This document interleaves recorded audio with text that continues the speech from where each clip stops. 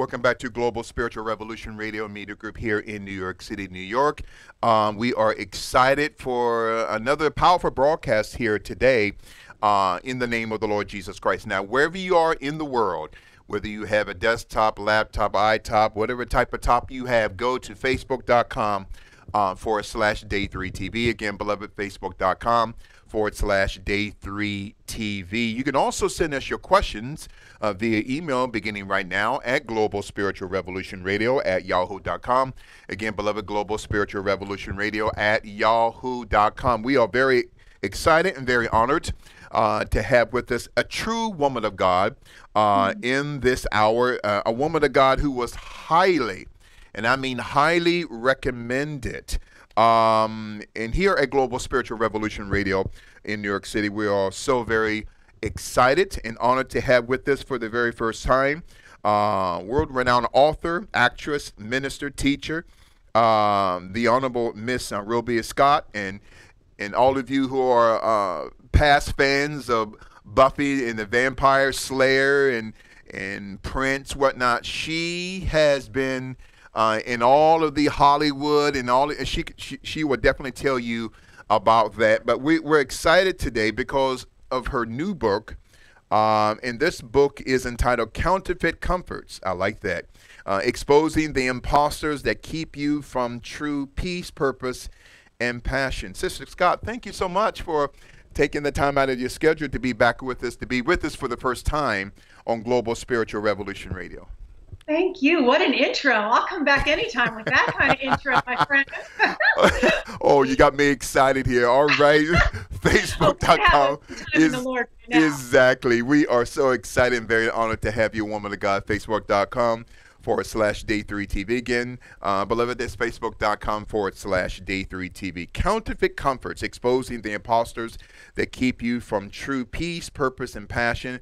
And we're also going to be discussing with our audience today her upcoming new movie in March entitled Unplanned. So, a woman of God, can you lead us into the mind of God in prayer before we go into today's discussion?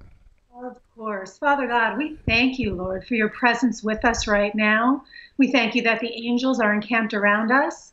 I pray right now that anyone who really needs to watch what we're about to do and hear what we're about to do, Holy Spirit, that you would nudge them, that you would just draw them onto this program now. Lord, we offer this time to you. We just ask that it would glorify you, that it would honor you, that there would be a strong anointing on it, and we give you all the glory in Jesus' mighty name. Amen. Thank you so much. Facebook.com /Day3TV. Again, beloved, Facebook.com /Day3TV. Here with Miss Robia Scott. And please go to her website right now, robiascott.com. robiascott.com. She is the president and CEO of Robia Ministries in her upcoming movie, Unplanned. And before we talk about this upcoming movie, tell our audience, and you're already known worldwide, tell our Global Spiritual Revolution partners who are just meeting you for the first time about who you are, not just what you are, but who you are, what you're called to do. Give us a kind of a bird's eye view of your background so we can understand the foreground of who you are today. Very powerful. When I was a young girl, I loved dancing around the house like most young girls do. Yeah. And I saw the movie Flashdance. Yes, I'm dating myself. Do we remember Flashdance? Yes, absolutely. Yeah. So at that point, I realized, oh my goodness, you could actually be a dancer outside of your house. It could be a career. So I'm not lying. I went out literally that week and got a big, huge perm so I could look like Jennifer Beals. So I had, this is the 80s, had a big perm, bought a bunch of leg warmers and started taking dance class. So very quickly I progressed. I had a gifting for dancing. Just a few years later, I got an agent, started auditioning. This was the time that MTV was really on the rise. So I was just doing music videos right and left. My first one was Debbie Gibson, Shake Your Love. Oh, okay. So I'm all over her video. I mean, I did numerous videos. And then one day I got a call to go meet with Prince. He was looking for identical twins, and he could not find authentic twins that he was interested in. And there happened to be another dancer who looked a lot like me. So they brought us in to play this twin role for his album Diamonds and Pearls, which we were hired for was supposed to just be one music video, but it turned into all the videos from the album cover, a worldwide tour. So I played the Pearl half of Diamond and Pearl. Wow. Retired from dance because I felt like that was the pinnacle, dancing on stage with Prince in front of 60,000 people at a time. Transitioned into acting, started doing some guest starring roles, and then I got hired for a TV show called Buffy the Vampire Slayer. Again, just like Prince, it was supposed to be one episode, but my character hit it off with the cast, and they kept writing me in, and I wound up doing 3 seasons of the show. I played the school teacher, Jenny Calendar. Got killed off that show. And it was a good thing because right around that time, I was seeking God. You know, I was having a lot of success in my life, traveling the world, making money on TV. But, you know, I believed in God, but I wasn't really living, I wasn't connected to God. And I was just dealing with stuff like we do. I was a chain smoker. I was fearful and anxious. Even though I was making a good amount of money, I was shopping and spending quite a bit. But my main issue, Bishop, was that I was really dealing with food and body image. And you would never know it by looking at me because I've always been fit. I've always been thin. But being a woman, most of us women deal with this issue. There's some warfare around women in this issue, but especially being a dancer and an actress just evaded the issue. So around this time, I was tormented. I was getting into some eating disorders, and I was just looking for freedom. So I started searching for God and seeking for God. And, you know, the New Age movement where I come from in Southern California, that's quite prevalent. So I checked that out a little bit, but I was still chain smoking and still tormented. And if I could connect with God in an authentic way, there'd be some breakthrough. So, I mean, I have so many stories, but one funny thing I just want to share with your listeners. Yeah. Such a cool story that the scripture talks about. If you seek God with a sincere heart, he'll reveal himself. So God knew I was sincere. And I said, God, you know, reveal yourself to me. I don't really get this whole born again Christian thing. You know, does that mean I have to go live in Africa and sell all my clothes and sleep on dirt? And I really just didn't know what it meant to be a born again Christian. Could I still have a personality? And what does this mean? So I said, Lord God, you know I believe in you, but I'm not sure about Jesus. If this Jesus is real and you want me to pursue it, give me something. Give me a sign. Speak to me. So as I'm praying this, I'm literally in my car on the freeway driving to an audition. Yeah. All of a sudden, I notice that my little car is encompassed by the Hells Angels biker gang. Wow. So I'm thinking, oh my goodness. Wow. I'm praying. I've got Hells Angels all around me with their leather jackets on, bikers in front of me, bikers on either side of me. Right. I'm surrounded. So listen to this. I look a little more closely. I've got 2 bikes in front of me, and they have their leather jackets on. And on the back of their leather jackets, there's a big cross. And on top of the cross, it says, "We ride for Jesus." Oh, glory. Hello. Wow. I said, okay, God, this is the God I'm talking about. Yes. Calling me, showing me Jesus bikers. So it was just a bunch of different things that happened that I wound up going to a church. I actually got saved in Kenneth Ulmer's church. Do you know Bishop Ulmer? Yes, absolutely. In Inglewood. In Inglewood, yes. Faithful Central. Yes. So I met this gal at an audition, and she took me to her church, and it was just dynamic and gospel and powerful. Yes. And that is where I became a Christian many years ago. Wow. And what is your home church? Do you pastor a church, or what is your home church, or your pastor's name, or?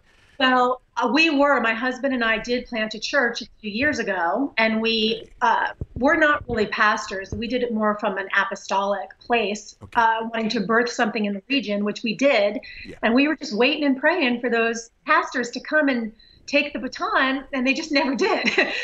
Wow. So we've kind of felt that we had done our work there, and we'd released a lot in the people, a lot in the atmosphere. It was more a conservative atmosphere, and we really moved in the power and the gifts and the presence and the prophetic. And so we just really transitioned out of that. And now we are, we're kind of bopping around a little bit. We haven't planted, I'm also traveling a ton right now with the movie, but we'll get to that. But Yes. that's where we are right now with the church. Oh, awesome. Yeah. Facebook.com/Day3TV. Again, beloved, Facebook.com/Day3TV. We are here with a true woman of God for this hour, the Honorable Miss Robia Scott. Counterfeit comforts, exposing the imposters that keep you from true peace, purpose, and passion. What propelled you, woman of God, to write a book of this caliber? Why that topic, number one? And number two, why the subtopic is exposing the imposters? So, what led you to write a book of this caliber? When I first came into the church, when I got saved, God started moving in my life in so many ways. I was filled with the Holy Spirit. I was feeling the presence of God. I was learning the Word. It was a powerful time in my life. However, simultaneously, my issue with food got worse. So I thought, what the heck's going on here? Yeah. I'm a Christian now. Why is this getting worse? Why is my struggle, why is it intensified? Right. Well, I prayed about it, and I had just started reading the Word. And what's so incredible about the Bible is that the more you know, the more the Holy Spirit can speak to you. Yes. The more Absolutely. vocabulary He has to speak to you. So as I was seeking God, I said, what's going on here? And I just remembered John 10:10. The enemy comes to steal, kill, and destroy. Yes. So I felt like the Lord was speaking to me and saying, now that you're on the path of destiny, now that you're in me, and we're going to start to really move you forward in what I've called you to do, Yes. you better believe the enemy is turning up the heat. He comes to steal, kill, and destroy everybody. But now that you're on course, he's gonna look for those vulnerabilities and try to take you out. Wow. So I said, okay, God, I gotta really deal with this. So I cried out. I was seeking His voice, His presence, His face. I said, what is going on with food? Why can't I get free from food? My spirit, I felt like the Lord said, food is not your issue. And I thought, what do you mean? Food seems to be my issue, Lord. And then I heard this phrase. I've never heard it preached anywhere. It was completely original. The Lord said, you are using food as a counterfeit comfort. Wow. And so I went, whoa, hold on. And right away, the spirit of revelation hit me. And I knew that there was a real comforter. Yes. And then there were false comforters. Right. And God said, your issue with food has nothing to do with food. To do with the fact that when you are fearful, when you're anxious, the things you haven't dealt with in your past, your wound, rejection, abandonment, you are turning to food for comfort. So food problem is really just a fruit to an unhealthy root. Repeat that again. That is a powerful, anointed, and revelatory statement you just made. Make that statement again concerning what you just said. Thank you, sir. My counterfeit comfort and everyone's counterfeit comforts, alcohol, cigarettes, over shopping, over exercising, overworking, overeating. Some of those things aren't bad, but when you do them over, you're in bondage to them.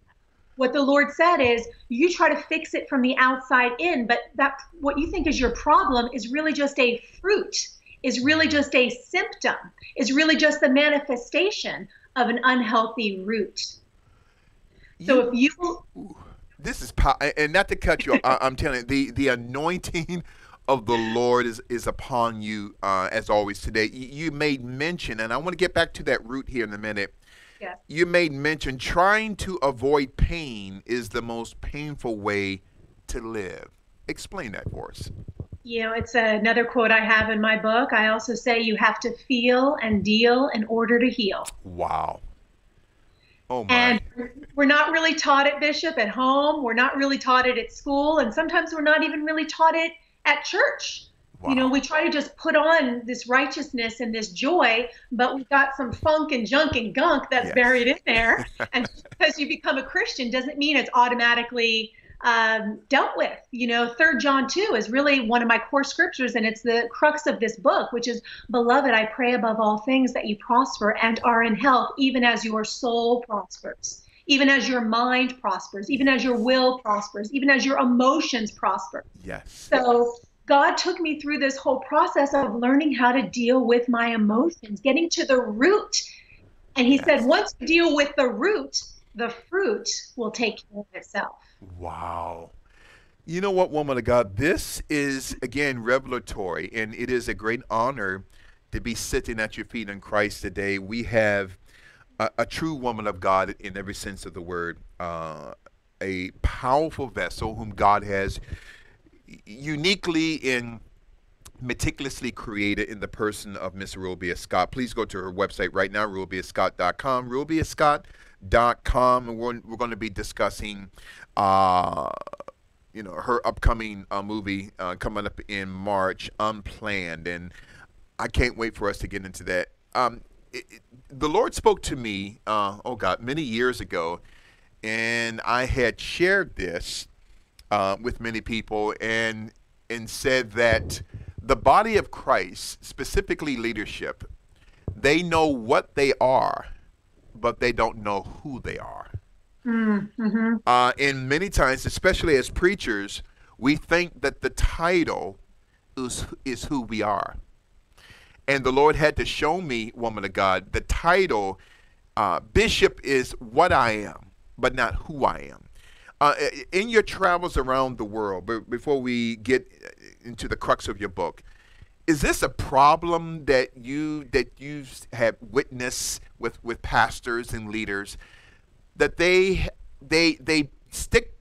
connect their identity with titles, with degrees, with things?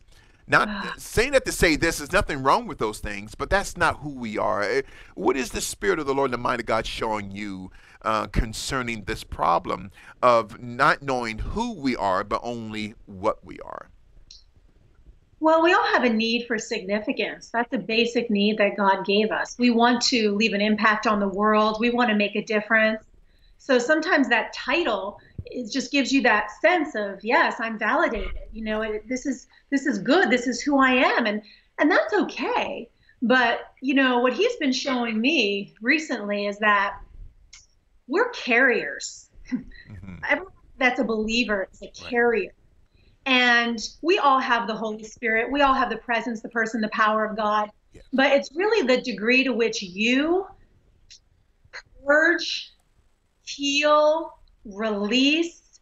That's the degree that what is in you comes forth. So, you can hear a lot of teachers, and they can share a good message, but it's not really words that change people.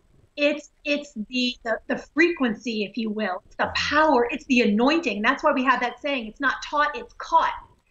So, you know what I'm saying? So if you're a person, if you allow God to really do a deep work in you, you start operating in a different realm. It's like your water, your spirit, your frequency. There's something that's released off of you that, just like in the Bible, they walked by a shadow hit them and they were touched. Yes. That they touched hit them. So, hear what I'm saying here. It's not about just trying to do a good teaching or using persuasive words, as Paul said, but not a demonstration of power. So, for all of us as believers, but especially leaders, it's a constant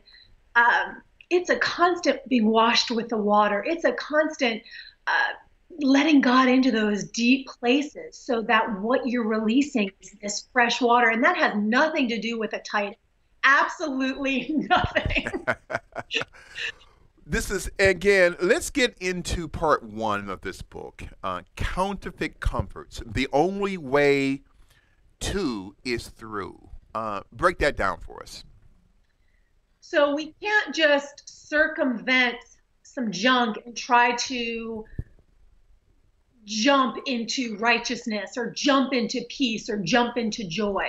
Yes, it's a promise from God, but the only way to those things is through some things that are blocking the peace, the joy, the freedom. So if I'm having a bunch of rejection and wounds and offenses and things in my heart, and then I'm just trying to put on joy, that's not authentic. The only way to really live in, reside in peace, power, purpose, wellness, rest is you have to be brave. You have to be willing to go through some of the things that it's very natural for us and even conditioned to press down. Mm-hmm. We smoke it down, Yes. we drink it down, we busy it down, Yes. cell phone it down because we just keep Yes. our faces here. You know, more than ever, it's so Yes. easy to be distracted and to not be still and know that I am God and really reflect, to be in that place of connection. So yeah, to really get to those promises that are available to all of us, we have to go through some things that might be a little painful, might be a little bit difficult. All of us, we've been through traumas, all of us. And the Yes. last thing you want to do is revisit that. You just want to close that door and you just want to try to move on. Exactly. There's a time to close the door, but it's after you've cleaned out the closet. You know what I'm Yes. saying? Exactly. Yeah. And you know what, woman of God, this is interesting. Before we get into the deep here, part 2 of your book, Counterfeit Comforts, the Lord had revealed to me, spoke to me not too long ago, that the pain to remain the same sometimes is greater than the pain to change. And people would rather stay in the pain in order to remain the same, in order to accept the pain to change. Am I correct in saying this? Well, I think that yes, that is common, but I would like to say that I hope not. I sense that many people don't know how to truly go through the process of changing. Yes. And that's where I feel called, passionate, equipped. I'm a very how-to teacher. Mm-hmm. I got frustrated sometimes in church where I heard all these concepts. Bishop, just surrender it. Just Yes. surrender it to the Lord. Just trust Him. Just cast your cares. Yes. Well, how do I do that when I feel like I want to binge and I want to shove Oreos in my face? What does that mean? Just cast my cares. Right. How do I do that for real? Mm-hmm. So I believe, and I've seen it in my ministry, people that I coach, I disciple, I impart to, if you give them the tools of transformation and you show them these are biblical tools, this is how you do it, it might hurt a little bit. Right. It might be a little bit of work, but you're working through it. You're working in the right direction. And then when you start tasting the fruit of the other side, when you start feeling Yes. that you come out from under the torment, when you come out from under the anxiety, when you come out from under the fear, when you come out from under the addictions, all of a sudden you're fine with doing a little bit of work. You're Right. fine with dealing with some stuff because you want that stuff up and out Yes. so you can be free to be what God's called you to be. It's so liberating too. And again, you have a very unique mantle. And I sense here today, you are a woman, you know who you are. You know your lane. Facebook.com/Day3TV. Again, beloved, Facebook.com/Day3TV. Counterfeit Comforts. Into the deep. As we're continuing to lay this foundation from your book, delve into the deep. What is the mind of God showing you in that chapter? That was one of the first scriptures that resonated with me in Luke 5, where Jesus said, push away from the land, Yes. cast your net into the deep. And what the Spirit of God spoke to me with that is that the land is familiar. The land is where you have your footing. You Yes. know how to navigate the land. But the Lord wants you to come out a little bit from the familiar, from the security, and trust Him, just like Peter walking on the water. Mm-hmm. Step into that and come into the deeper things. And what I love to make clear is that God is with you. Yes. God doesn't leave you in this place of figuring out who you are and going into some grief. He will be right there with you in the deep. Yes. And this little dance that you navigate where you start to take your hands off it a little bit and you start to cling to Him. Mm-hmm. I can't quite put it into words, but it's this spiritual place where you just start to transfer dependence, Mm-hmm. which is something that the Lord told me with Counterfeit Comforts. He said, if you allow me, I will show you how to transfer your dependence from the counterfeit onto the true comfort. Wow. The Lord said, let's walk this out together. Yes. I said, okay. So I started to get into this process a bit, going deep, hence the book. What if I would ask you for a one sentence answer to this question? Define counterfeit. What would you say? A counterfeit is an imposter. A counterfeit is something that looks like the real thing, but is not the real thing.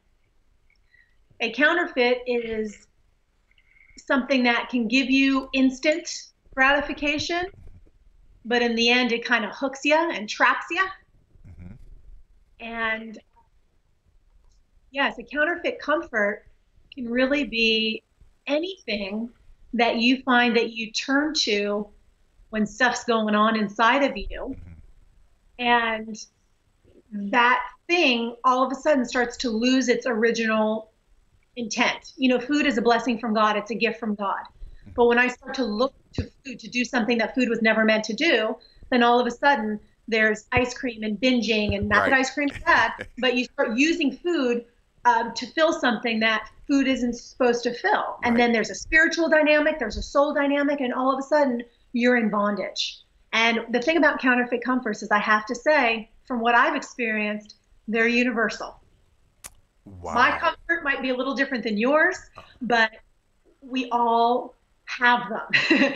So it's about really, it's not that God's mad at us. This is something I share often throughout Counterfeit Comforts. God's not mad at us for counterfeit comforts. He's not judging us. We're not bad Christians.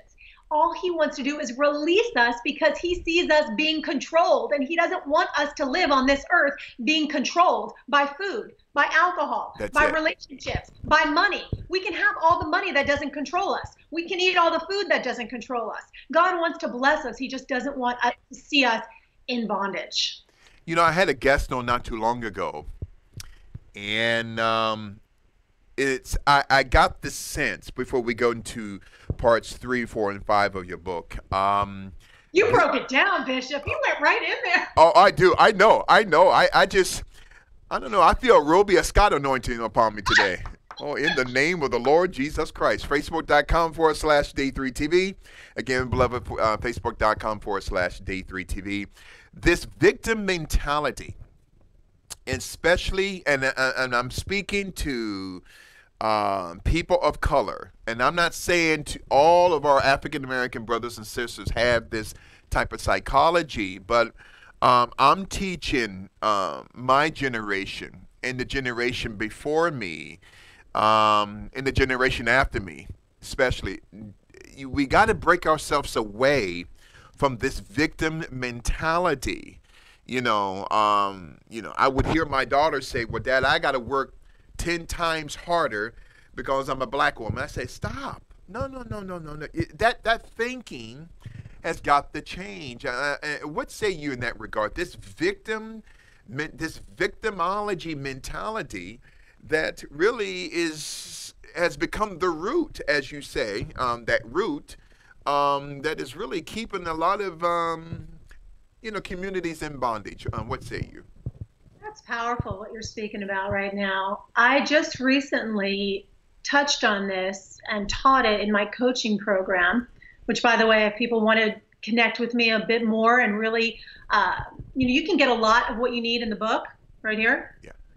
But if you want to walk it out with someone, that's what I love to do. Yeah. Bishop. I love to walk it out and take people through the process. So you've got the Holy Spirit, and then you've got me, your little cheerleader, walking you through it. But, the Bible says it so clearly. As a man believes in his heart, so is... There you go. As a man believes in his heart, so is he. So something I've been meditating on, studying, praying into is, how do we really change what we believe in our heart? Wow. Because we can try to think differently, or we can try to say, "Oh, I guess I'm not a victim." But what's the process of identifying where those beliefs originated? We're going to just go deep. Where those beliefs originated, is it cultural? Was it something that was spoken over me? Was it conditioning? Did I have some experiences in life where people said a few things, some word curses that just took root that formed this belief system. So then I have the Word of God, I have church, I know all that's true. I can say it, I can read it, but deep, deep, deep down, there's a discrepancy from really what I believe. Yes. So how do I get into my heart and change the beliefs? The Bible says it again, all the issues of our life are really a reflection of what's going on in our heart. Inside. Wow. So just counterfeit comforts, our world society, we like to change things from the outside in. Oh, I want to change my eating habits so I can deal with my food issue. No, no, no. Everything comes from the heart. Yes. It's an inside work. God loves to do an inside job. You notice what Jesus said at the tomb of Lazarus. He says, Lazarus, come forth. But he never said his title to come forth. And I want our listeners to listen to this because, again, our title cannot liberate us. Only the power of Christ, of us allowing Christ to bring out who we are, not what we do, can liberate us. Am I correct in saying this, woman of God? I'm with you 100% on that. Again, the title is sort of from the outside in. There's nothing wrong with the title, but if you just want that title on the outside, but you're avoiding doing the work on the inside, the title's fine, but it'll only take you so far. But when you do the inside work, you can just zoom right past a title. I mean, it'll propel you past what a title could ever do for you. Yes. Because everything in your life is a reflection of what's in your heart. And when you go deep with God and you allow him to get in there and do some healing, then those things start happening in your life, those suddenlies of God, where everyone else has to go A, B, C, D, where the lady you were mentioning, your daughter, she thinks she has to work harder, harder, harder. But when you get into that place where you really seek first the kingdom, you know how to do that inner work, all of a sudden other people are saying A, B, C, D, E, F, and you go A, Z, and you're just bam, just there, suddenly of God. That's it. That's it. But this stuff doesn't just happen. This is where I'm finding, this is something I'm super passionate about. I'm seeing in our Christian world, we love these catchphrases. We love, breakthrough and suddenly and God's doing it. Yes. And God's happening. And everyone says, I receive it. I receive it. And that's great to receive it, but I got to make it real.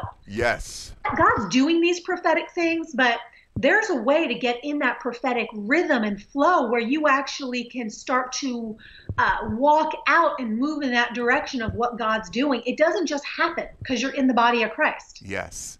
Yes, God loves us. Yes, there's grace. Yes, he will do miracles just for no reason because that's God and he's awesome.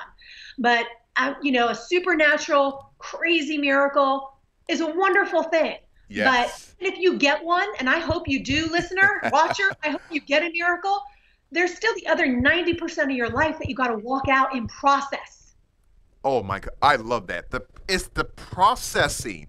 Many are called, but few are chosen. So from the call to being chosen is that time of processing. People don't want that, Sister Scott. No, they want the crown, but not the cross. It's fight the good fight of faith. It's a fight. It's a battle. It's a learning process. It's how do I stand in faith regardless of the circumstances? Healing is in layers and levels. It does not just happen all at once. Yes. It's this walk with God. Deliverance doesn't just happen all at once. Sometimes one prayer can do a lot. Oh my goodness, one prayer can do a lot. But often, before you know it, 2 years down the line, God's working on another layer, and then 6 months down the line, working on another layer. Yes. So, when we start to learn that it is a process, that there's a method to the process, that there's biblical principles, that there's tools, that there's keys to help you move forward in the process, then this walk with God gets exciting. A lot of people are healed physically, but very few are cured emotionally. That's a good word. Let me say that again. A lot of people are healed physically, but very few people are cured emotionally. And allow me to go one step deeper into this. Though you may be cured emotionally, but the question is, are you made whole spiritually? So you talked about those layers, physical, healed, emotional, cured, spiritual, made whole. I'm telling you, you're teaching me today, woman of God, I'm telling you, Facebook.com/Day3TV. Again, Facebook.com/Day3TV. Counterfeit comforts. The choice point and feelings friend or foe. What made you to come up with those topics? The choice point, again, the Lord walked me through this process, this how-to. How do I transfer my dependence from food to God? Does it just happen because I say, God, please transfer my dependence from food to you? Right. Does it, is it just a prayer I say in the morning? Right. And the Lord said, no, it's not a prayer you say in the morning. The prayer you say in the morning is powerful because that sensitizes you to hearing my spirit throughout the day. Wow. So the more you pray in the morning, the more sensitive you are throughout the day. But just praying in the morning and then going throughout your day is not how you change. It's what you do in the moment by moment choice. So it's that when I have that unction to binge, that's where God spoke to me and he said, come to me. Before you go run to that, I want you to just take a moment, and come to me. And let's see if we can uncover what's really going on. Because often we run to these things, these negative, destructive patterns and habits, and we don't even realize what we're doing or why we're doing it. So he said, he gave me a funny little visual. He reminded me when I was a young girl in school, sitting behind my little desk, and you watch the fire drill video at school. Mm-hmm. And do you remember what happens when someone's on fire? Do they just get up and run wildly throughout the school? No, you don't run. You have to stop, drop, and roll to extinguish the fire. So God is so funny, and he talks to me in the funniest ways. He said, this is what I want you to do. When you're on fire, when you're feeling a bunch of feelings, you're running. You're running to the chocolate chip cookies. You're running. Yes. I want you to practice stop, drop, and roll for 1 minute. Give me 1 or 2 minutes. And then let's see if with the Holy Spirit we can uncover what's really going on. Wow. So I started to practice this. I started to say, okay, I feel anxious. I just want to eat. I feel that thing coming at me, that spiritual thing where I just want to binge. Mm-hmm. So I'd say, hey, Holy Spirit, you show me something. And he would start to work with me a little bit. And let me tell you, every time I didn't hear God, every time it wasn't powerful, sometimes I felt nothing. And I would just go and act out anyway. And God said, don't worry about it. It's a process. We're learning how to do this. You're not going to be perfect. Yes. Sometimes, Bishop, he would show me and he would say, I would kind of talk with myself. And I walk people through this in the book, Counterfeit Comforts. What are you feeling? What's going on? Can you even identify you're having a feeling? Okay. I'm feeling fearful, feeling anxious. Okay, so you can go a little deeper. Why are you feeling anxious? Because I'm on my way to this audition, and that brings up a lot of fear. Okay, why? What's going on with that? Because I feel like I just want them to like me. I just want to get this job. I just want that acceptance. And then the Holy Spirit would start to show me, well, where did that come from? This need for acceptance. And he'd start to take me into those vulnerable places. Oh, never really felt like my dad was there. Never really felt like I had that security because my parents were divorced. Always felt like I'm kind of on my own. And then you go into these intimate places with the Lord where there might be some tears, there might be some journaling. Yes. This is where he would take me into those roots. Yes. And I had encounters, and I call it on the floor. I call it the on the floor ministry because so much of what happened in my healing was not at church, even though I got a lot of healing at church, but it was on the floor, just laying on the floor with God, saying, all right, God, here I am. Speak to me, show me. And at one point it was so sweet because I felt like God was introducing me. He was saying, I'd like to introduce you to you. Wow. Repeat that again. I love that. Repeat that again. I felt as if the Lord, through this process, at one point he said, Robia, meet Robia. I'm now starting to introduce you, to who you really are. Wow. And my God. You teach. Go ahead. A thought came to my mind. Finish your statement. Go. Please tell me. The master had said in Matthew chapter 7, verse 7, and when you said the word you, it hit a nerve with me. He says, ask, and it shall be given you. Then he says, seek, and ye shall find. And then we circle the word find.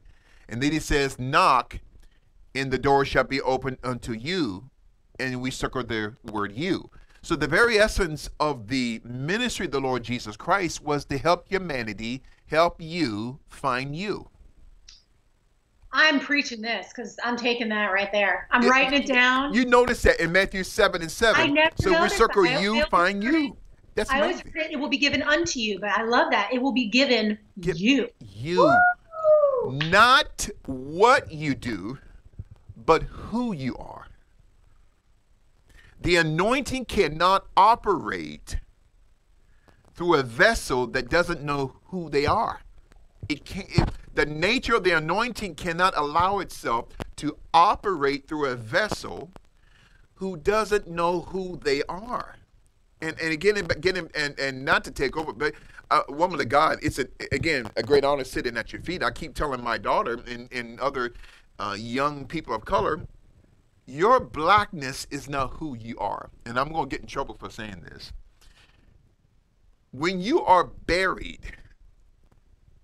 what you are is buried, but who you are goes back to God who gave it. So a person's skin color is not who they are.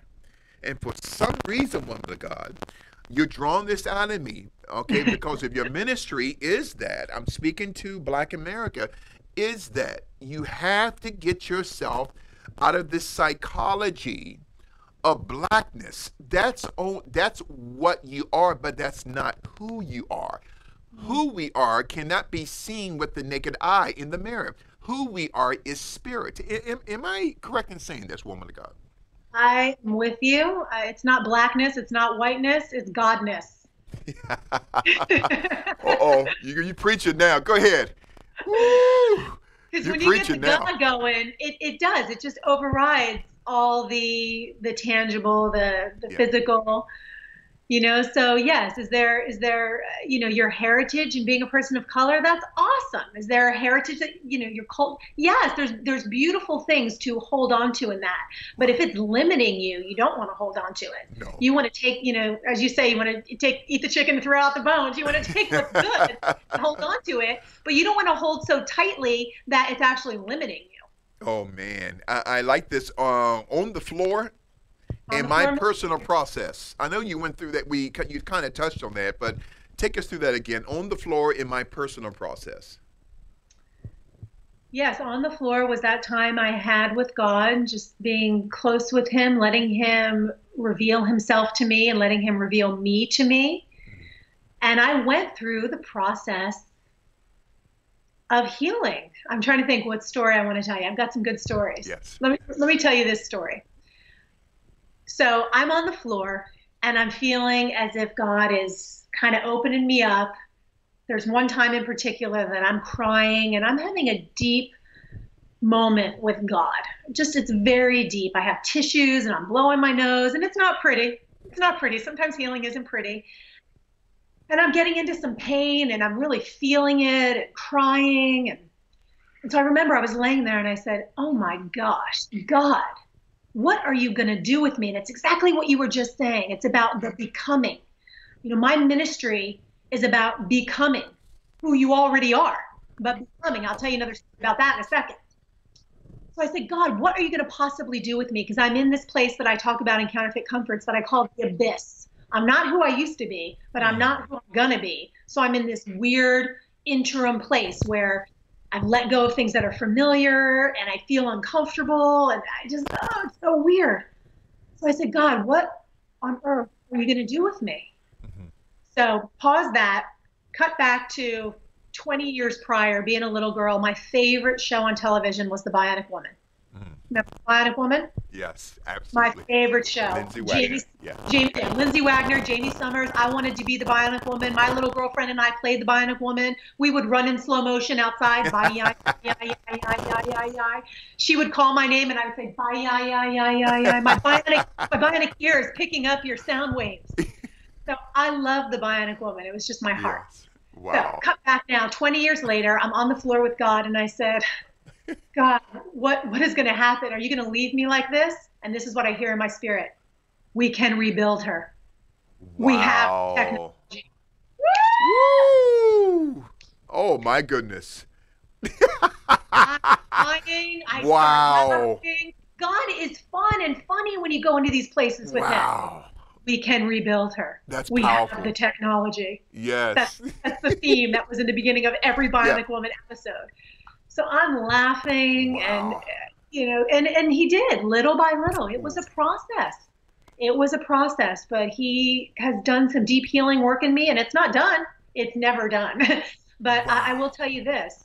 I haven't arrived. I deal with things, but I don't deal with things the way I used to. And I'm not under things the way I used to be. I'm not under heaviness. My mind isn't fearful and tormented. I'm not bound to food or my body. I'm not bound to these things anymore. So I'm saying that to those that are watching and listening. Am I 100% there? No. Do I struggle? Am I growing? Yes. But is there, regardless of what you're going through, is there a place where you can get out from under that? There absolutely is. There absolutely is. You can get your mind back. You can get your peace back. You can sleep. You can feel joyous. You can go through your life not being controlled by anything except the power of the Holy Spirit. And even that won't control you, because God is not the author of control. Come on now. That's it. So, Wow. I want to ask you a question here. Kind of one question with the two-pronged set. Who is Robia Scott, and what is Robia Scott? my goodness, no one's ever asked me that way before. Mm-hmm. Who am I and what am I? Yes. I'm a spirit being in a body. Mm-hmm. I'm a mom. I'm a wife. I'm a lover of God. I'm a lover of truth. I'm a passionate, fiery, feisty, powerhouse person. Mm-hmm.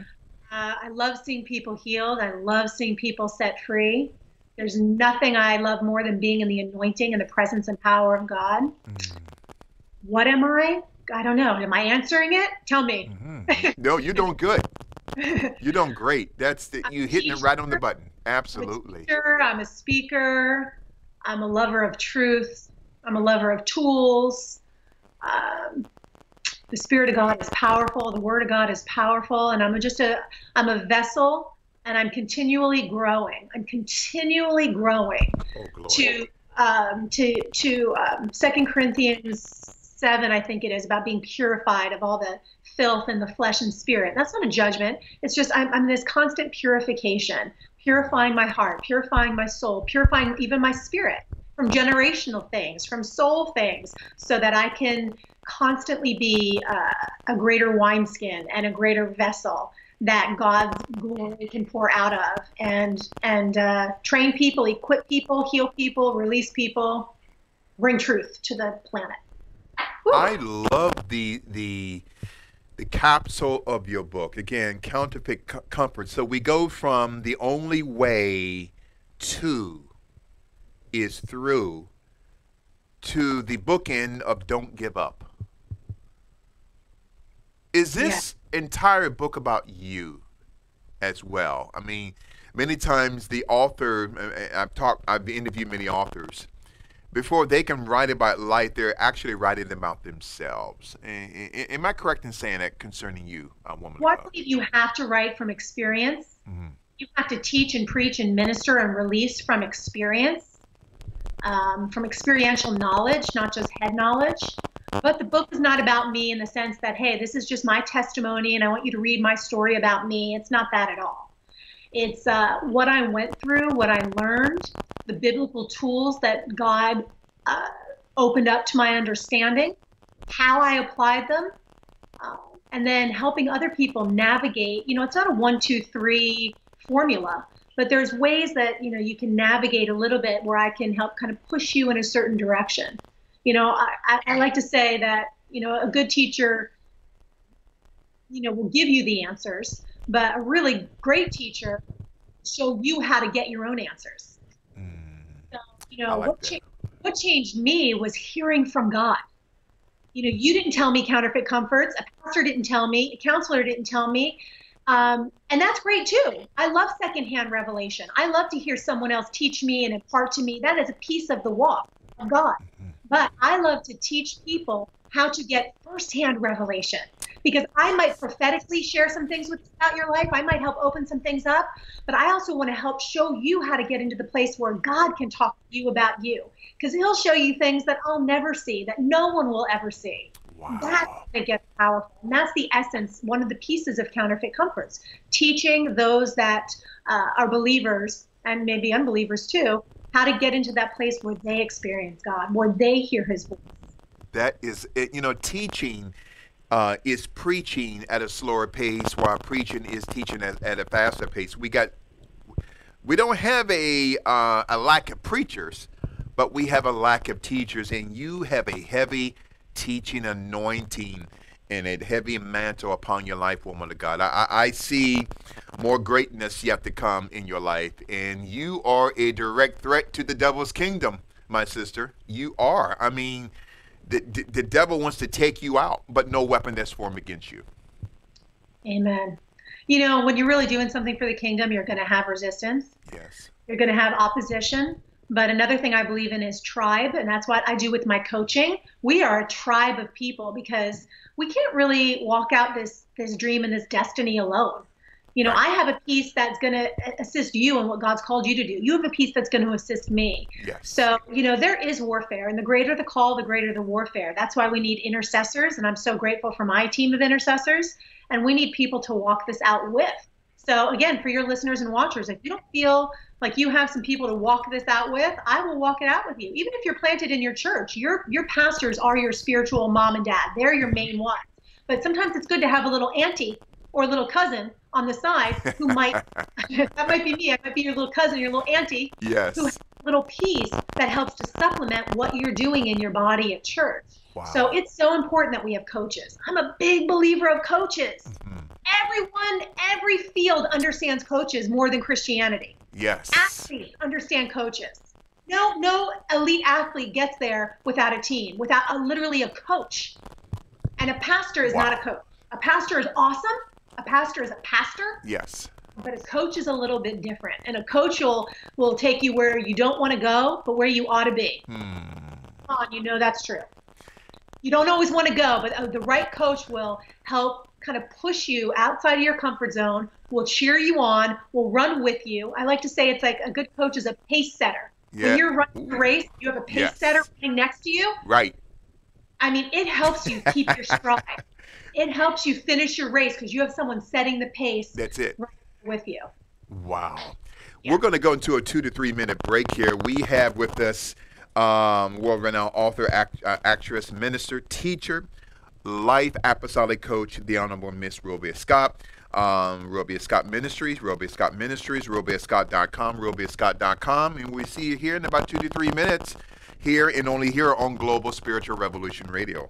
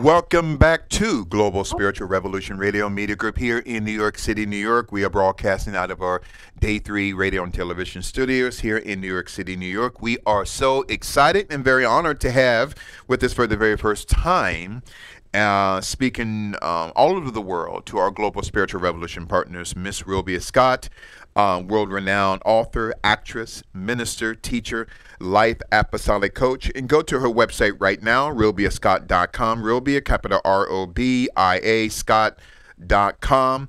She is the president and CEO of Robia Ministries.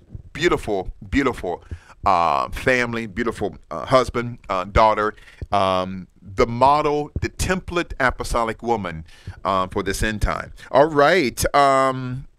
Counterfeit comforts, which I want us to go into, kind of matriculate into this movie, Unplanned. Now, first of all, how did you come in contact with this project? Did you get a call by your agent or the executive producer of the movie? How did you come in contact with this project, number one? And number two, what is Unplanned? Reveal that to us. Well, a part I left out of my testimony is after I got saved and I was no longer working on Buffy the Vampire Slayer, shortly thereafter, I felt that the Lord was calling me out of the entertainment industry. So I walked away. I completely left the industry and jumped into full-time ministry before I even had a ministry. So even there, it was a faith walk, and I learned how to depend on God.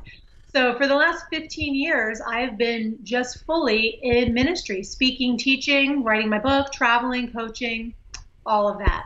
Well, in the last few years, people just continued to pray and prophesy over me. They said, I don't think God's done with you in Hollywood.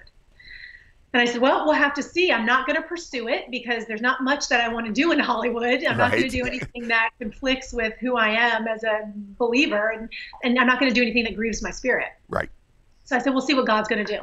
So I was on a talk show for my book, Counterfeit Comforts, and I wound up randomly meeting a woman there who I never should have met. She was supposed to fly out the night before. It was such a God story. But I met her just for a minute. We just had a 1-minute exchange, but there was an anointing on it, and we knew we were supposed to connect. So she happened to be working with on a project with the writers of the movie God's Not Dead. Mm-hmm. You remember God's Not Dead? Yes, ma'am. Hit Christian film.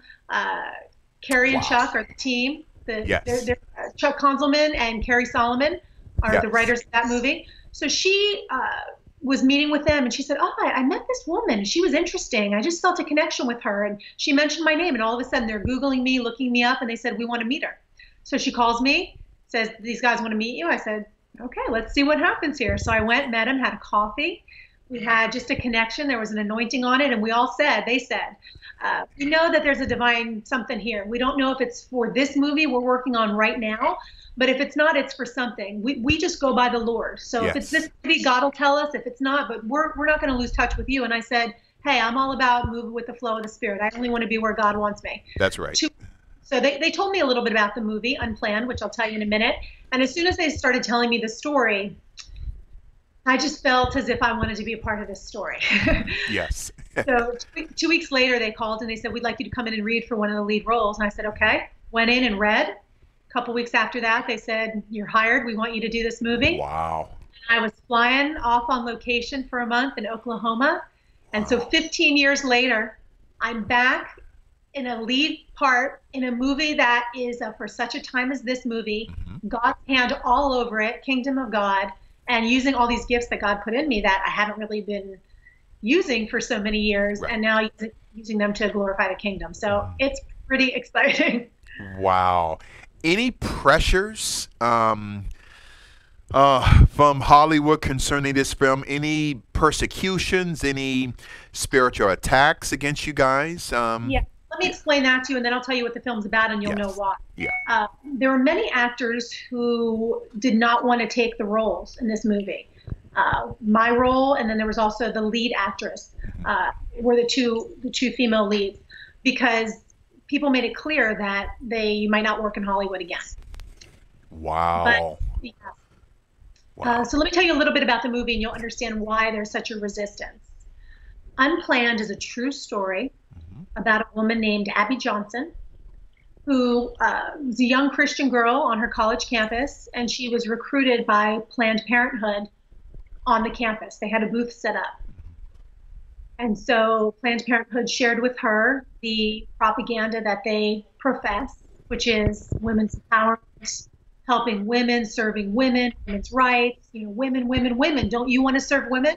Mm-hmm. And this Christian girl said, I do. I want to make a difference. I want to be a person of significance. I want to be a person of influence. So she goes and she starts interning, and before you know it, she just is coming right up the ranks. Mm-hmm.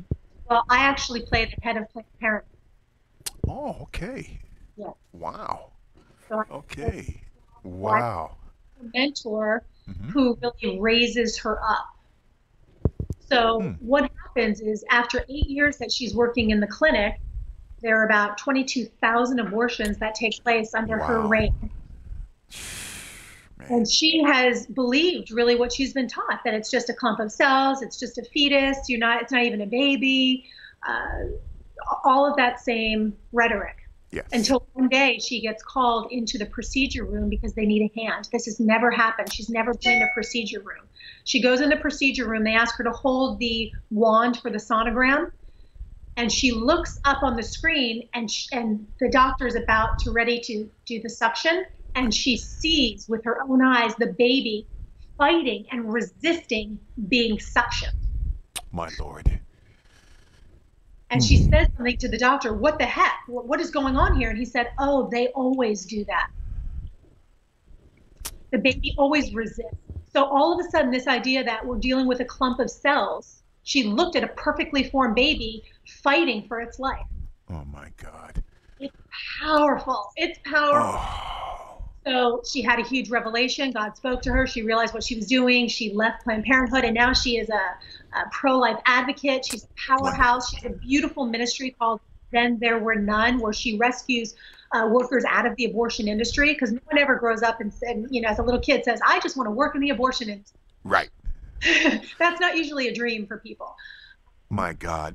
This is a powerful movie. It's for such a time as this. God is setting the stage for this movie right now with this issue with New York, where you are. Oh my God. Talk to me about that. Talk to me. Governor Andrew Cuomo, and to all of our Pastor Scott knows this, but to our Global Spiritual Revolution partners, a week and a half ago, Governor Andrew Cuomo here in the great state of New York signed the Reproductive Health Act. Again, the Reproductive Health Act, which now has given the medical community access to abort children 24 weeks or more. In other words, they can abort the child up until the 9th month. Not just a doctor, but a healthcare provider or a physician's assistant. And I'm going to say this. I'm going to expose the devil here. New York State Assemblywoman Deborah Glick, capital G-L-I-C, along with her Democratic colleagues, had said after Governor Cuomo signed the bill, she said, and I quote, abortion is a medical procedure, not a crime. Again, abortion is a medical procedure and not a crime. This is chaos, woman of God. What say you? It is sick. Yeah. It's unfathomable what is happening in our culture. But I believe God is setting the stage. And I was so excited to be a part of this film because, look, this is a true story. It's a true story. This isn't someone coming out trying to have an agenda, trying to be a Bible thumper, trying to say, you guys are going to hell and this, you're all wrong. It's none of that. This is one woman's story. Wow. But what it does so beautifully is it lifts the veil for those who are pro-life or pro-choice. Yes. Really get a good look at the truth. I'm so passionate as a minister about the truth. Yes, ma'am. We can see in our current culture that the veil has definitely been lifted off the media. Yes. That, they don't call it television programming for nothing. Oh, television is powerful. It is meant to program us. Yes. What to believe. And the outlet of the airwaves and the media is powerful, and it's been used by the enemy side primarily, and God hasn't had enough time on the airwaves. So much of what's coming forth is a perverted, biased, untrue agenda. Yes. And so we are on the receiving end, and we're just believing it. So Planned Parenthood tells us, this is what they do. Abortion's just a small percentage of what they do. Not accurate. Right. Planned Parenthood, if you call Planned Parenthood to get prenatal care, to actually plan to be a parent, you can't get any because Planned Parenthood does not plan parenthood. Wow. They plan that you're not going to be a parent. That's what's going to happen. Oh, my God. if you ask Christians, even most Christians don't know, let alone people that are not believers, because of what we've been programmed to believe. Now, do I hate Planned Parenthood? Do I hate those people? No, we love people. We love all people. We love the governor of New York. We love people, but we do not necessarily love and support their belief systems, their choices, what they are pushing forward in our culture. So what I'm so excited about with this movie is it's going to start a conversation. Yes. And it's going to open your eyes for you to get a good look at what you think you might believe, and then you can make a better assessment as to what you truly believe. It's exactly what we were talking about with the heart. You know, what do you believe in your heart? You think you believe something because of what you've been told or what you've been surrounded by or your conditioning, but let's show you the truth, and then if you still choose to believe, you are free to believe what you choose to believe. But let's really see inside the industry. Let's see the motives. Let's see the true statistics for the African American culture. Yes. I'm so glad you brought that up, Sister Scott. Go ahead. We've got to just say it. The Black culture has been targeted from the beginning to basically wipe out the culture. Oh my God. Woman of God, God is using you so powerfully. I am so excited. I'm happy that you brought it up. Now, again, there's not just genocide, Black genocide. And if you give me 2 minutes, woman of God, Margaret Sanger. I don't hate Margaret Sanger as a person. Margaret Sanger established the first abortion clinic in 1916 in Brownsville, New York. Now, at the time, Brownsville, New York was mostly Black, and there was a few Jews. Mostly now, they're mostly Jewish and a few Blacks. 14 years later, in 1930, she establishes the first abortion clinic in Harlem, New York. No other location in the country besides Brownsville, New York, not in Midtown Manhattan, not in Hollywood, not in Chicago, not in Arizona. Why Harlem? And Dr. W.E.B. Du Bois, I'm going to get in trouble, but well-known African-American philosopher, was approached by Margaret Sanger. How do I gain access to the African-American community? W.E.B. Du Bois in 1929, year before, had directed her to, if you want to take over Black America, you first must target the Black pulpit. So what she did, help me Holy Spirit, along with Dr. W.E.B. Du Bois, they contacted Dr. Adam Clayton Powell Sr., the pastor of one of the biggest churches in the country back then, the Apostolic Baptist Church, which is still in existence today here in Harlem, New York, and paid him $500 to approach the Harlem Pastoral Alliance in 1930 to open up clinics throughout Harlem, New York. So all of these African-American pastors got paid $500 for what? I know it was the life, help me Holy Spirit, of an unborn Black child was only worth $500.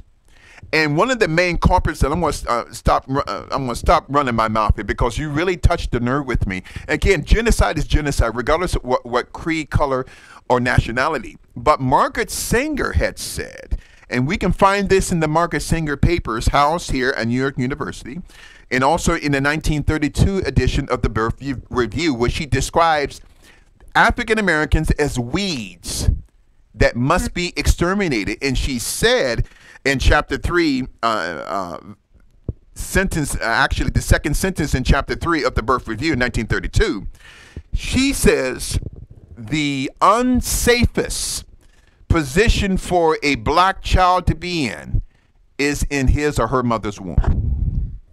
What I do not understand, and help me with this, woman of God, I don't understand why the African American community is working in cahoots with the Democratic Party to destroy life. I know it's demonic, but what would possess someone psychologically to Media. cut up a child and see a child scream. Go ahead, woman of God.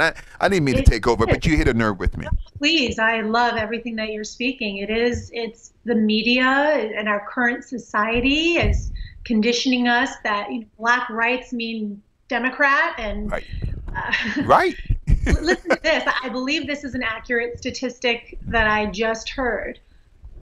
In the last year, or let's just say now, in our current state, more black babies are being killed and aborted than they are being born. Wow. Say that again. Say it again. At this time in our culture, more African American children are being aborted than they are being born. My Lord. It's wrong. This needs to stop. This needs to stop. There's so many options, and abortion is just not one. And many people have school of thought of, well, if there's a rape or there's this.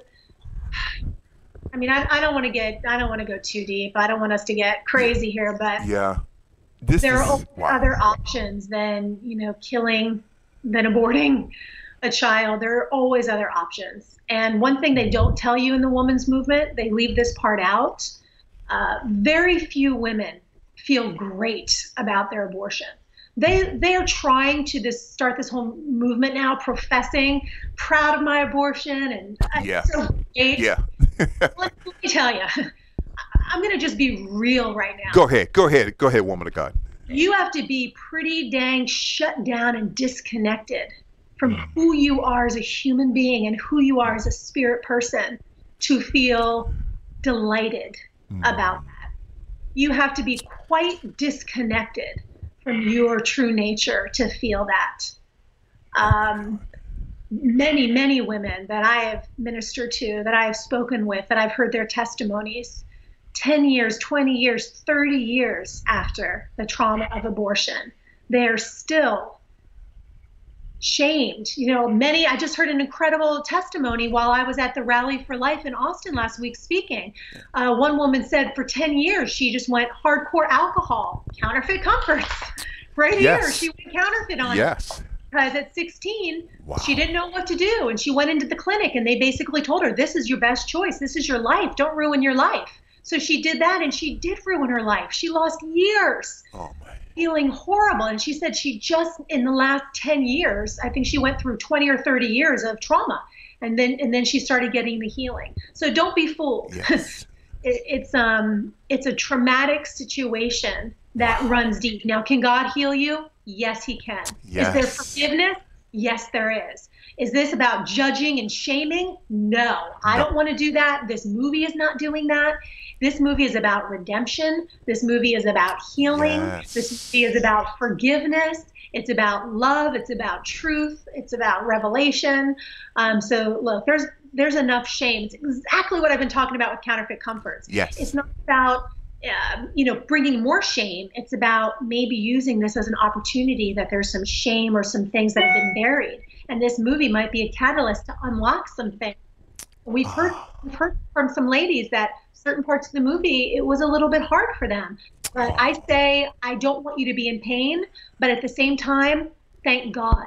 Because if there's something still in there that needs to come up and out. Yes. And this is an awesome opportunity for release. For freedom and for healing.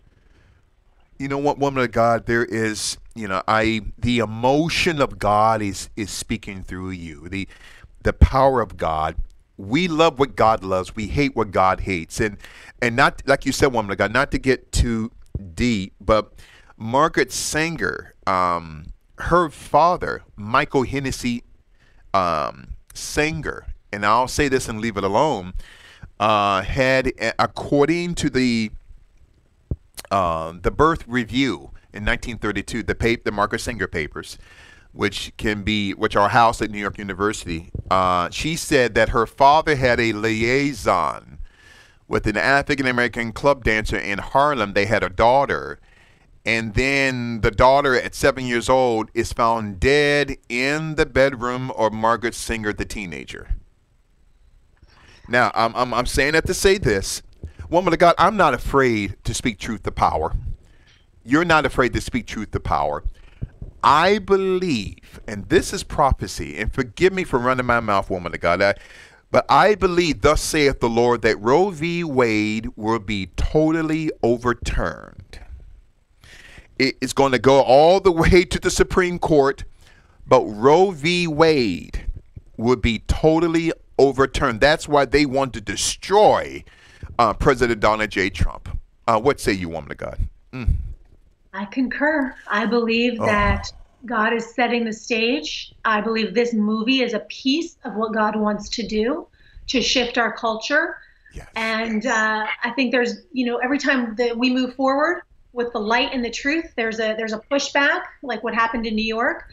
Yeah. But I think God's using all of this to even show the American people, my goodness, it's like the enemy overplays his hand. Yes. Abortion all the way till birth, the day before birth. Think about that. That's what one.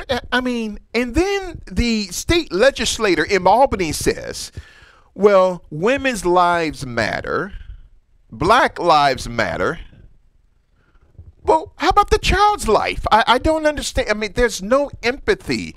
It's like they're under this trance of from Satan, woman of God. What say you? This is powerful. We're breaking it with the truth. It's the truth that makes us free. So we're speaking the truth. I believe that God is taking back the airwaves, and this movie is going to be a part of that, glory. Of releasing truth through the media, through parables, through stories. That's how Jesus impacted people. Yes. He didn't yell at people and hold signs and knock people down with his sign. He told story. Right. He didn't throw stuff on them or whatever. He told stories, because stories reach our heart. So I have felt in prayer that the Lord wants to use this story mightily. And I will say this, he needs us, and we all play a role. Yes. So as the body of Christ, I implore you to be at the theater. March 29th is the release date. In order for Hollywood to take notice, you can't see the movie 3 weeks after it opens. You must go on the opening weekend, March 29th, March 30th. You have to go on the opening weekend. If you're a pastor out there listening and you have a pretty good sized church, or you're an organization, you have the opportunity to host an event. So you can actually rent out a theater. Go to unplanned.com, unplanned.com. You can rent out a theater, and then you could have your whole congregation come. You could have your event come. You could turn it into a fundraiser. You could turn it into an opportunity for healing. You could do whatever you want. And this way, our box office, we have a lot of theaters, a lot of people seeing the movie. We need the body of Christ to come together and unite on this. Your vote counts, and you vote with your ticket. That's how we vote. You vote with your ticket. I like that. Wow, I love that. Issue for you. You get your family, you get your friends, you get your church. If you go to a church, take this to your pastor. Say, look at this. Look up unplanned.com. Show them this information. Oh, I have another little tidbit. You ready for this? Go right ahead.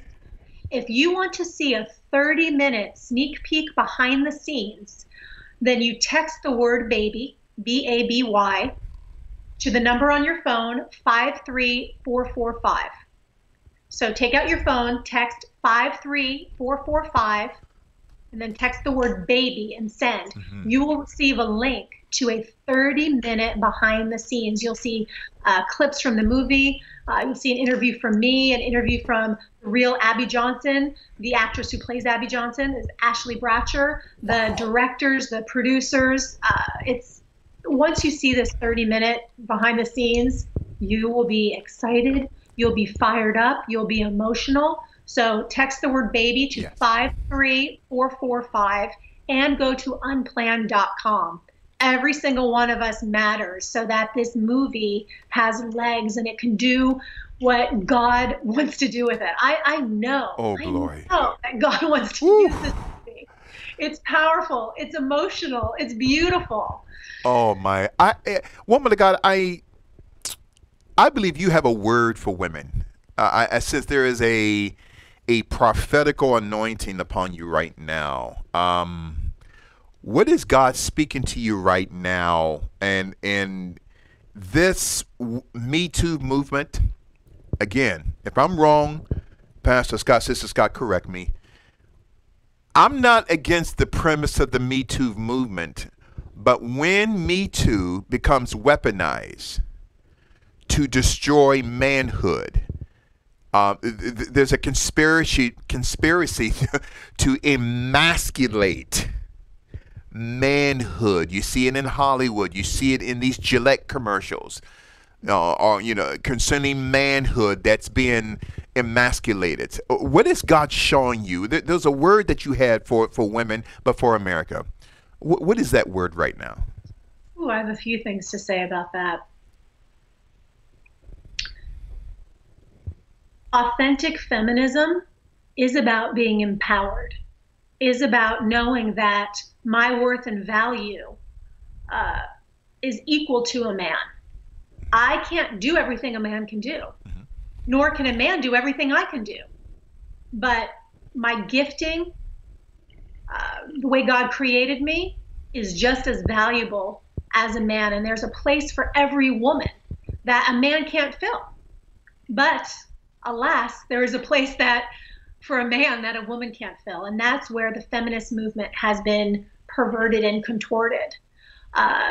Feminism, real feminism, isn't about putting another down so I can rise up. Now, Me Too, I am behind women having a voice. I am behind men that have been improper, being exposed. I am behind women being believed for what they've gone through. But see how the enemy just likes to overplay the hand again. Now it's not just women getting a voice, but it's women hurting men. So I don't want to hurt men. And I will tell you point blank, I am not a feminist. I will not say, oh, a woman needs a man as much as a fish needs a bicycle. Hey, I'm a fish that can ride a bicycle, and I want a bicycle, and I don't want to be in a world without men. That's right. You know, what the Lord was speaking to me is that it's time for women to rise, but not for men to be put down. It's time for women to rise, and it's time for men to rise. It's time for women to take their place. And it's time for men to take their place, not above, not beneath, but side by side. True feminism is femininity. It's not being a man in a man's world. It's being a woman in the world. It's not a man's world. It's not a woman's world. But it's about owning who you are and who God created you to be. I believe that there's a time that's going to rise right now where it's the true Wonder Woman. And I speak this to the watchers and listeners. Real Wonder Women are about to rise up. Oh, no boy. Wonder Women like we saw in the movie, which there were things I liked about the movie. There was an empowerment theme to the movie. But again, feminism had to get its little tentacles in there and show us that the utopia was a land where no men existed. That's right. Amazing. So this is again how the culture is infiltrating us to believe I am Wonder Woman. I am powerful. I do not need a man. True utopia is a place where no men exist, just women. Because women rule the world. Girls rule. I'm over the whole girls rule. I'm over girls rule the world. You know, we rule the world. People rule the world. Right. People, God rule the world. Women and men rule the world. Wow. So I believe that what's being released now is a true feminist movement. I want to be on the forefront of that. I want to help women realign with what true empowerment means, what true equality means, what it means to really be a powerhouse, beautiful, feminine, strong, equal woman. And it's not to the detriment of men, because men are valuable. Men are needed. Are men better than us? No. Are they different than us? Yes. Did we actually come from man? Did God actually make us from man? Yeah. You know, we're supposed to fit together because together we're more powerful. The Bible's real clear. Two are more powerful than one. And this whole idea that I don't need anybody, I don't need a man, I'm just going to do my own thing, it's a bunch of ridiculousness. Because a woman on top of her game and making tons of money and doing all that, that's great. But if you're doing it in lieu of being in an intimate love relationship with a family, I don't know. I pretty much guarantee that there's not a ton of joy there coming home from your big powerhouse $1 million a year job alone. by yourself. And you know what? I, Like you said, me too. I'm stepping on some toes right now, I but I please have to. keep stepping. I'm going to step on some more because I told you I got a Robia Scott anointing. So I'm going to say this right now. The Me Too movement, you've been weaponized by devils like George Soros, who are giving millions of dollars, including another devil by the name of Madonna. Okay, and listen, no weapon that's formed against President Trump shall prosper. Now you got Black Lives Matter. Well, newsflash, all lives matter. But Black Lives Matter, they have been weaponized. You talk about counterfeit comforts. So, the enemy many times will use victimization, including women too. And like you said, should women have a voice? Absolutely. But when it becomes weaponized, let's destroy. Look at the Brett Kavanaugh hearings. They knew good and well that man was innocent, but they wanted to destroy him. My father said once, you cannot destroy the 100th innocent man because of the previous 99 who were guilty. And you can't. So counterfeit comforts, this unplanned, how in our remaining minutes, this movie, how has Unplanned changed your life? Well, I think it's about to change my life even more when the movie comes out. I'm just thrilled to be a part of what I believe God is doing on earth currently. And this topic, this issue, glory. I believe God's all over it. Yes. And I believe this movie Unplanned is right at the heart of what God is about to release through our nation.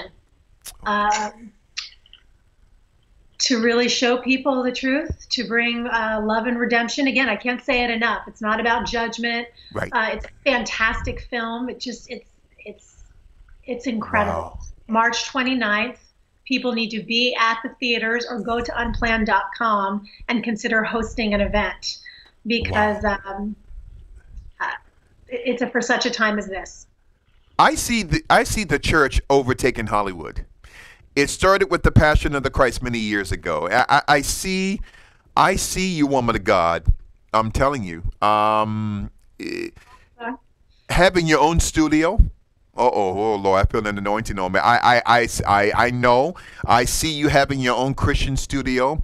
There is an apostolicity, an apostolic power that you're going to bring to Hollywood.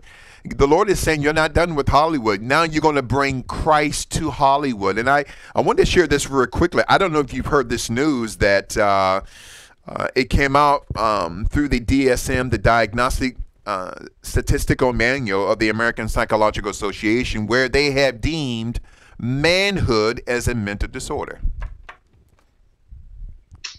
And think about this. This stuff Manhood as a mental disorder, and they have removed the mental disorder tag from homosexuality and lesbianism. Counterfeit comforts. Counterfeit comforts. I mean, it's just, we got to get you here to New York City. I would love to. I love New York. I was born in Queens. Yes. Your family. Now, are you, it's to my understanding, you are Italian. Am I correct in saying this? Okay, all right. I'm doing the Italian hand. Okay, I'm sure you love pasta. You can cook pasta, I love some pasta. Yeah, and your name, your maiden name, is it Lamorte? How's it pronounced? My maiden name is La Morte. What does it mean? It was originally La Morte, which means the death. Wow.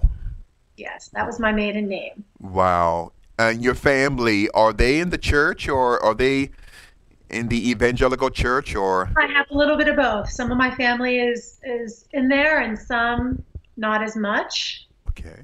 Wow. Where do you see the Lord taking you in the next 5 years? I know it's hard for us to see visually sometimes, but where do you see the Lord taking you, your husband, your family, apostolically, in this generation, within the next 3 to 5 years? Jeez.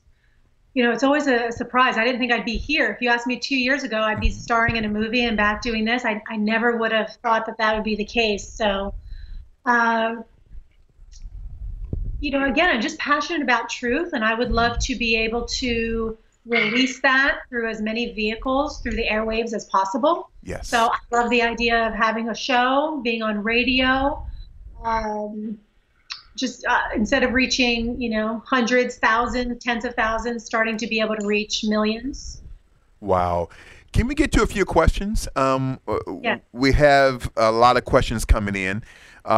First question, one of our faithful listeners, her name is Maria from Santiago, Chile. Her question is, how do I recover emotionally from 3 abortions? Looks like she's in a Pentecostal church there in Santiago, but emotionally, it seems like she can't get over her past 3 abortions. What are the steps that she has to take to get over this emotionally? Oh, Maria, I'm so sorry that you're in that situation. And I think that, again, with Unplanned coming out, I think it's going to be an opportunity for the church to bring this topic to the forefront so we can actually talk about it, deal with it, and the leaders in the church can help their people, their congregation get the healing. Oh gosh, what do I even say to that? I think Counterfeit Comforts would help you. I think that, gosh, it's such a personal question.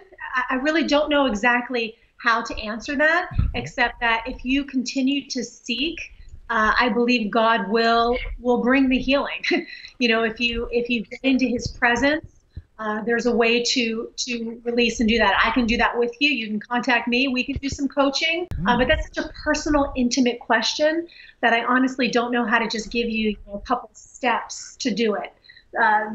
If connecting with God more deeply is part of what you want to do, I know that Counterfeit Comforts, the book, will give you those little nuggets so that you can get into that place of pain with the Holy Spirit and release it. Which, by the way, Bishop, Yes.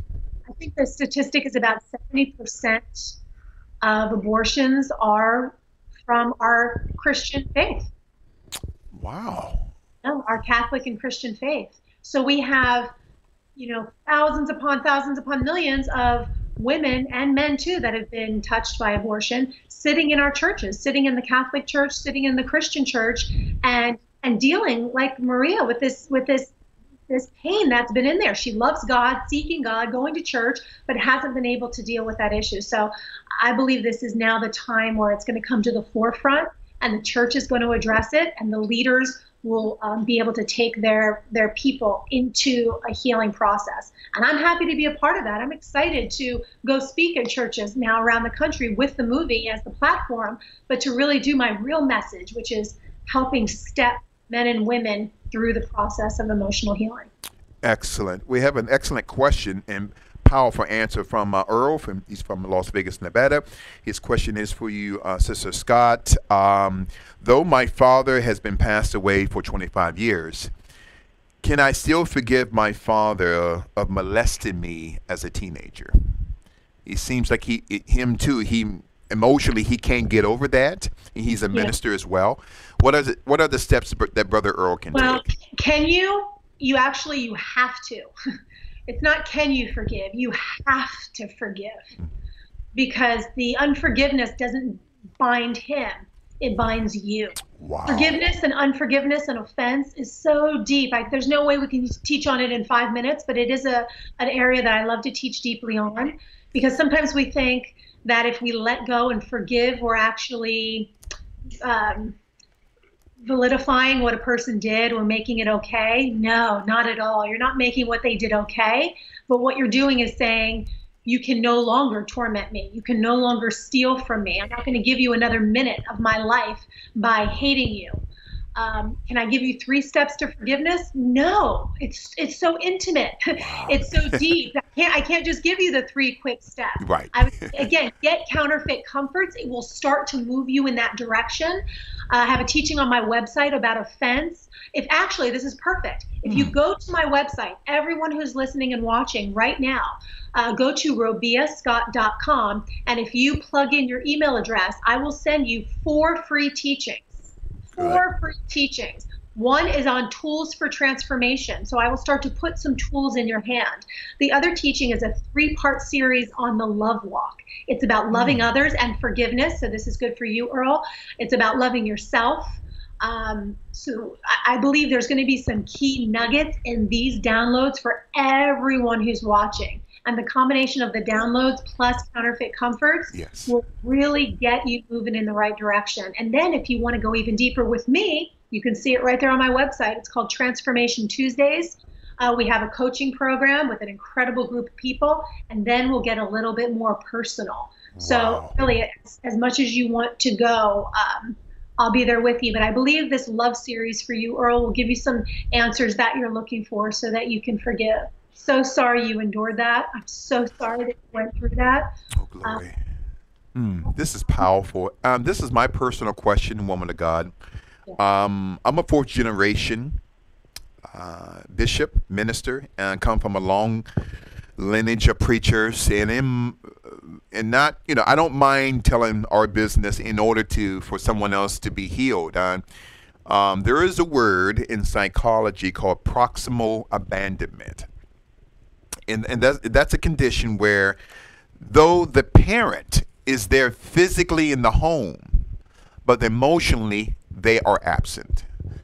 So my father, who poured into me, into my brothers spiritually, apostolically, but emotionally he didn't have it to give, because his father went through this proximal abandonment. And so my question is to you, woman of God.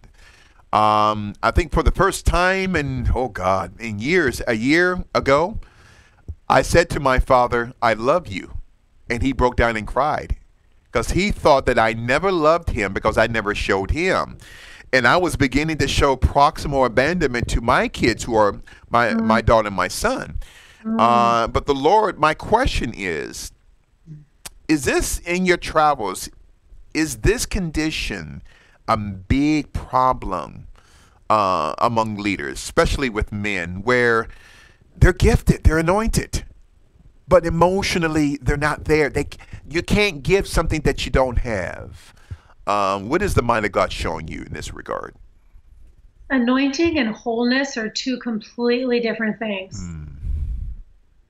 An anointing is, God can give you an anointing because you press into the things of God. You're praying, you're fasting, you're seeking. Right. He also gives you an anointing to bless the people. What's interesting is that you can operate at a high level of anointing, but very broken yourself. Yes.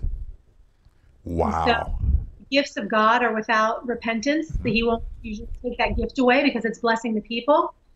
But I'm passionate about wholeness. I want to move in the power of God, but I also want to be in peace in my life. So it must be, as you said at the beginning of the program, it's body, soul, and spirit. Yes.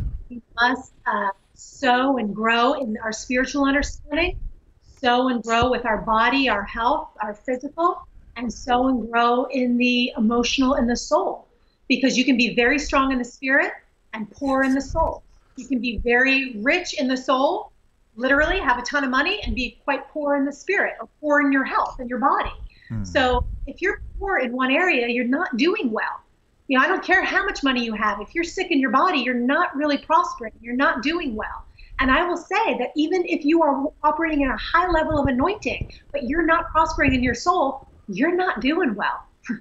Because many times they use the anointing to mask those problems. It looks fancy because you're up on stage and you're moving in the gifts and people are, celebritizing you and all of that. But you have to lay your head on the pillow with your own self at night. Wow. You live in you. Yeah. And so, and that stuff can destroy you. That kind of anointing can destroy you if you don't have the character and the health and the wholeness for that anointing to rest upon. And we see it in the body of Christ. We see awesome men and women of God falling apart, affairs, addictions, all sorts of having to step down from huge positions because of issues. And am I judging them? No, because I understand that you got to get that soul healing as well. Excellent wisdom. Another question we have Abner from looks like from Israel, Jerusalem, Israel. He's a I want to rabbinic. come visit you. I want to come visit Yeah, you. he's a rabbinical student at the University of Jerusalem. His question for you, Sister Scott: how can I recover from religious abuse? Oh Ooh, my! okay. He wants to. He's a Messianic student, but his parents are hardcore Orthodox. Orthodoxy. How? What are the steps to for him to Yeah. recover from religious abuse? Again, it all comes down to what are the beliefs in your heart. So I think each and every one of Wow. us have to be the gardeners. We have to guard our heart and be the gardeners of our heart. Just because one pastor did me wrong, I have a choice to say, all church is ridiculous. Right. I'm done with church. That's my choice. Yes. If you had a harsh religious situation, then you have to kind of deal in your heart and recognize, okay, hold on, that's not God. That's not a true representation of God. That's a work that you have to start to filter. You have to pull out the weeds. You Hmm. have to sow some new seeds. You have to navigate that and recognize, I have a view of God that's been skewed because of what's been put on me. And because of that, maybe I've been resistant, or maybe, I'm pursuing God, but at the same time, I have these ideas of God that are not accurate. See, that's where you have to go and walk this out with you and the Lord and recognize, okay, wait a minute. That's not who God really is. I need to sow the truth in, and I need to pull the junk out. So regardless, all of us have to do that across the board, because we can all say, oh, I've been burned by church. I'm done with church. Oh, Right. I've been burned by men. Forget men. I'm done with men Right. because men have hurt me. You know, and then we put up these walls, and that's not where we want to live, because when we put up a wall to keep the junk out, we also kind of keep the good stuff from coming in, including God. Hmm. God, we need to learn how to break those walls down so we can have the full life. I hear the Spirit of the Lord speaking to my spirit to ask you, what is the greater problem, addiction or the pain that produced the addiction? Ooh. Well, I would say the pain that produced the addition. Okay, reveal to us the steps. How do we get at the root of not just a pain, but a particular type of pain that has produced that particular type of addiction? Again, it's not that I can give you just, this is how you do it, go Right. do it. I do think the book takes you through a process and helps you navigate and will lead your way into those places. Right. So it's not a 1, 2, 3 fix, but it is important to recognize that it is about the roots. And for many of us, the roots can be universal, and what we turn to is unique. So, I could feel rejected and turn to food. You can feel rejected and turn to heroin. Right. So fixing the heroin problem or fixing the food problem isn't really dealing with the issue. For instance, I mentioned this in my book when I did some research from gastric bypass, those who had a huge issue with food and their weight got out of control and did gastric bypass. Now, am I saying gastric bypass is wrong? No, you be led by the Spirit about what you're going to do. But one statistic I found was that doctors were finding that those who had undergone gastric bypass, now that they couldn't eat large quantities of food, were consuming large quantities of alcohol. Wow. Interesting. But that some of the patients were drinking up to 10 martinis a day. So if that does not sum up account comfort, I don't know what does. If you don't deal with the root, it will just manifest in different ways. So how do you deal with the root? I'm telling you, right here is everything I have for you is in here. You notice, Pastor Scott, Sister Scott, the temptations of Jesus Christ throughout the Gospels. I shared this kind of a revelation with the love of my life not too long ago, that the temptations from Satan, and of course we know Satan has 3 dimensions. He's Lucifer L, Satan S, Devil D, LSD. Saying that to say this: the temptations that came to Jesus, they were the same type of temptation per gospel, but they came in different numerical orders. In other words, what I'm saying that many times, okay, you got the victory over this addiction for this season, but the enemy oftentimes comes back another season, brings another addiction, but its foundation is still the same addiction as before. So am I correct in saying this, or am I too far off base? As you were saying that, I was remembering the scripture that talks about with Jesus, the enemy tried to come at him, but there was nothing in him. That's it. See, so that is quite powerful. And this is exactly what we're talking about with the emotional healing. Some of us try to just deal with a demonic spirit. Oh, I just break that spirit. I break that spirit. Now, that's important. I believe in breaking a spirit. Right. But a spirit also feeds on something in you. So explain that further. Go, not to cut you off. Go deep. There's the teacher in me. Go deeper into that. Take us a little deeper into that.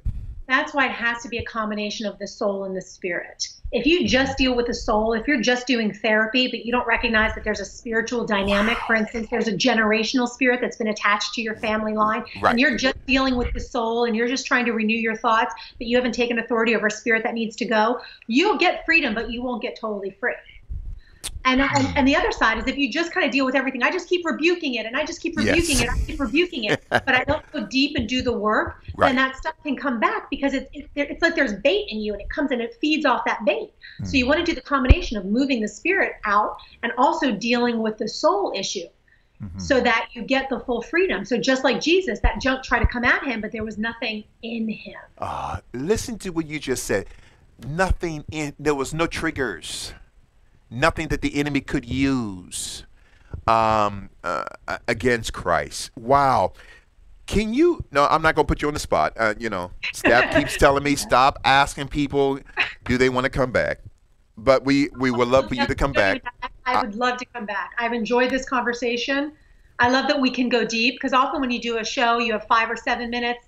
I'm deep. I can't get into too much that's good in 5 minutes. I need time to talk it out. So this is fantastic. I want to come to New York. Yes, we're going to set that up. I would love for you to come. And because you have a mantle, you have your ministry is transformational. And I love how authentic you are. You're real. There's no pretensions. And before we close out tonight, can you give us information where people can buy your materials and what offers are you offering to our listeners this afternoon?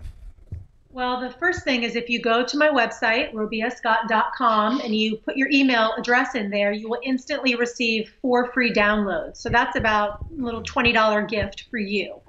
There's a love series that talks about forgiveness and healing and loving yourself, which is a powerful series. Wow. And then tools for transformation, which is one of my key teachings. I love tools. Yes. I would say start with that. Please follow me on social media. Instagram is Robia Scott. Facebook, Robia Scott.